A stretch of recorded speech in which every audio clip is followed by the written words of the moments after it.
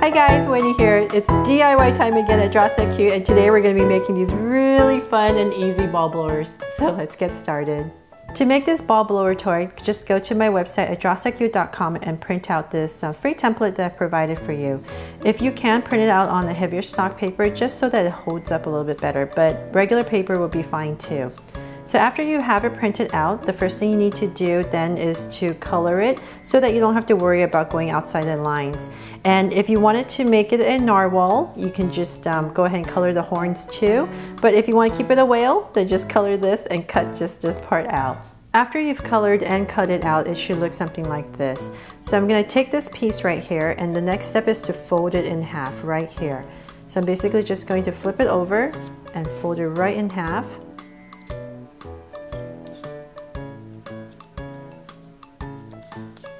And I can go ahead and also fold this little tab in too. So the dotted lines right here is just to tell me where I should fold. So just go ahead and fold straight. And same thing on the other side.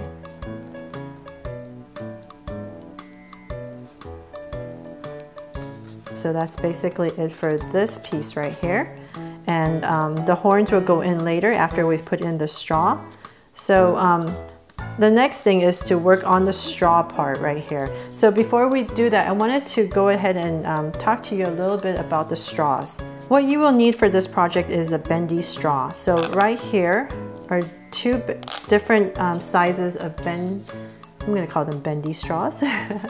So as I was working on this project, I was experimenting and trying to figure out easier ways for you guys to make this and things that would work. Because as you know, on YouTube, it always works, right? But then when you try it at home, it doesn't for some reason, because they don't really, some videos don't tell you all the little details. So what I found is that I originally had these really thin bendy straws, and these don't work because it's so thin that you don't get enough air when you blow out of it, and so it's not strong enough to lift up the balls. So I went to Target, and this was from the 99-cent store, by the way, and these ones here are from Target. It's just a box for like $1.50, really cheap. And so as you can see, it's a lot thicker, so I'm able to get a lot more air, a lot more force coming out. So if you can find something like this, and also, you're going to need another piece of straw, which is going to be for the top part. So if you can, I found these at Panera. Don't tell anyone, I just took some.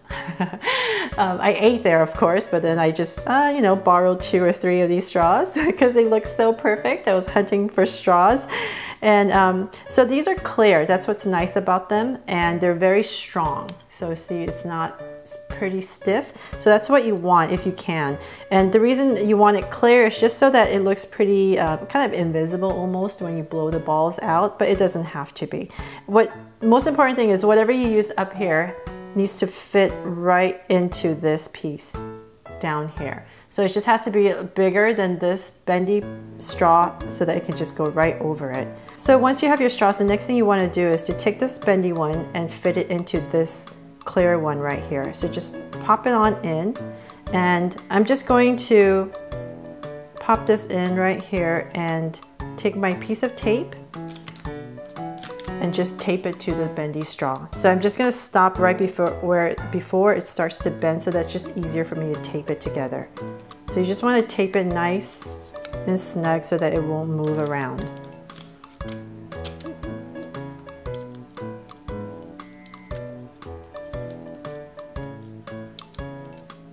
So there, like when I pull, it won't move in or out of it. That's all you need to do.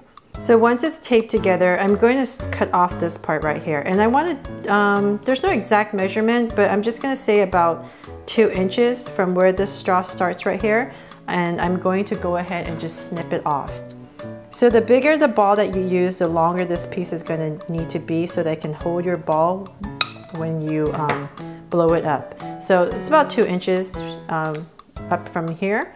And after you've done that, what you want to do is to go ahead and snip this part right here into pieces.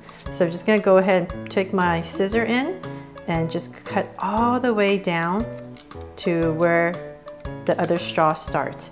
And I'm just going to be cutting strips down. So you don't want it too thin, just maybe like a straw like this could probably, let's see here, maybe five pieces would be good.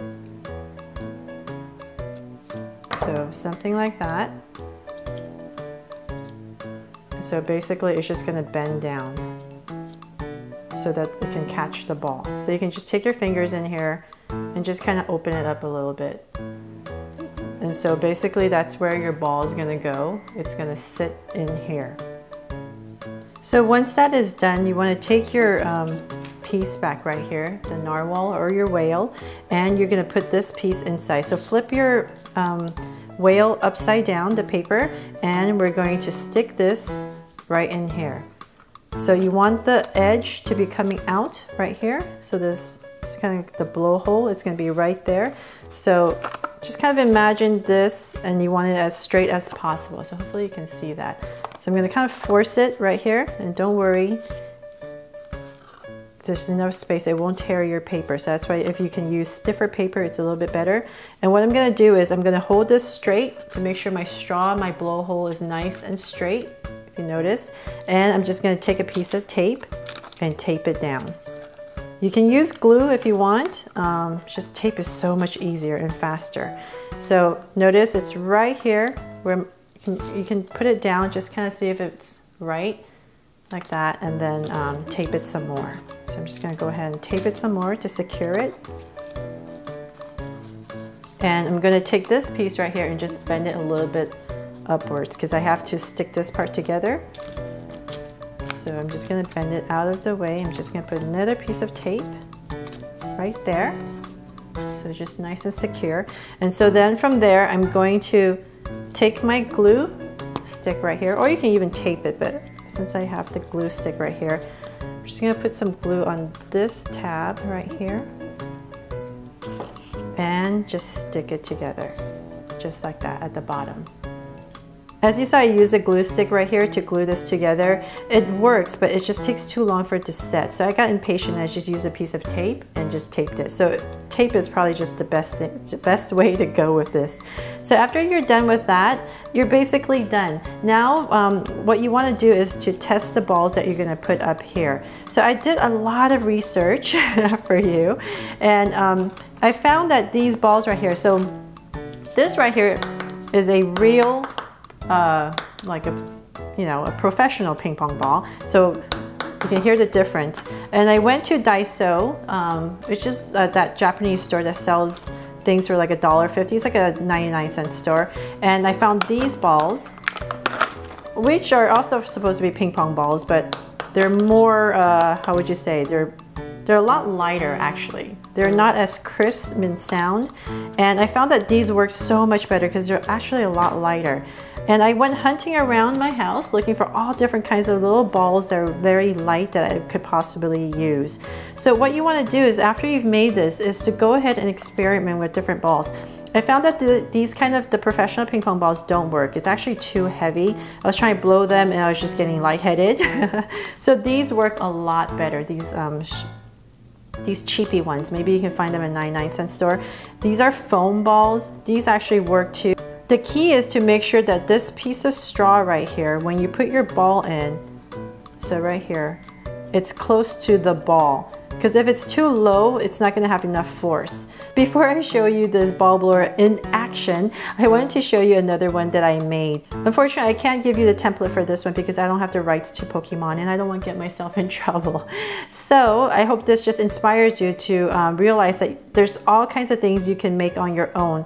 So this one right here, I was looking through my drawings and figuring out what else shoots, right? So Bulbasaur was perfect because it shoots leech seeds. And so I just went ahead and made my Bulbasaur, and instead of connecting up here, I had to connect it here. So I'm basically just going to fold this over, and it's the same concept. I'm going to fold this in right here so that I can connect it together. So whatever you make, maybe an elephant, a seal, whatever it is, it's the same concept as long as it fits the straw. So that's about it. And I'm going to use my straw once again.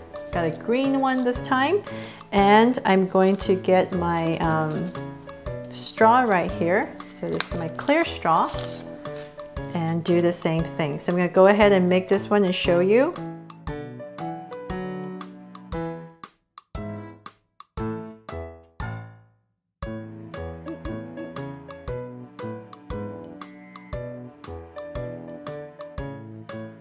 So there, that's pretty much it for this Bulbasaur one. So I just doubled up my tape to make a double side tape, and I just closed this part up right here. You don't have to, but I thought it'd be nice to just close it up. So it looks just like this, and you hold it right here and you blow. So it's the same thing, same concept. So you can also do that right here. You can put a piece of tape right here for the whale, and close this part up if you wanted. But that's all optional. And oh, I almost forgot it. So if you want to make this little whale here a narwhal, take your these unicorn horns, and I'm just going to put some glue right here, and then all of a sudden I'm just gonna glue this part right here. It's a narwhal. No longer a whale. So it's up to you if you want to make it a whale or a narwhal, and then you can do that with the other side too. If you want to make it a narwhal, let me pick this up and glue this part in. So I hope you think this project is really fun and really easy. The most important, the hardest part of this project is basically just finding the right straws and the right kind of balls. So just experiment with it at home as you're making and see what works. And that's basically it. So now I'm going to show you how it works.